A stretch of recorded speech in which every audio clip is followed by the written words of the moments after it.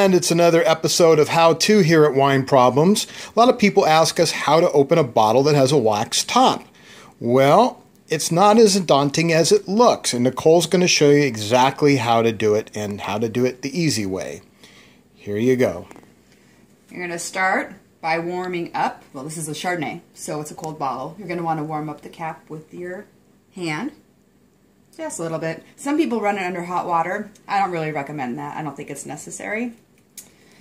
Then you're just going to go for it.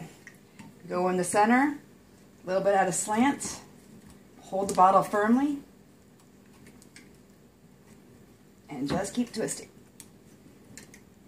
And you'll notice Nicole's going straight through the wax top. And once she gets a little way through, it'll go nice and easy. See, it's almost all the way in.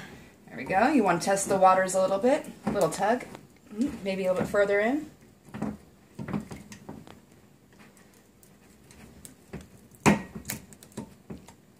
And there you go.